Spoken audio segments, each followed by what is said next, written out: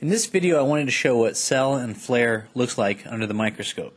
Now this is an eye with a lot of inflammation, and the best way to see cell and flare is to shorten your beam like this, angle it such that one side of your light beam is on the cornea to the left of the pupil and one is on the right to the right of the pupil. It's easier to see individual cells floating here with a black background of the pupil. If you make your beam a little bit wider, it's even easier to see these individual cells floating here. This is another eye with less inflammation. It's even more important to make our beam kind of short and a little bit wider. And you can see there's a lot of flare here. It looks like smoke. And you can see the individual cells floating as well.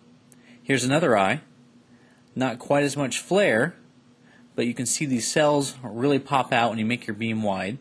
And you can see that they're floating upwards in the back and they're floating downwards in the front, and that's because of convection currents, because it's warmer in the back of the eye. Watch more eye videos at rootatlas.com.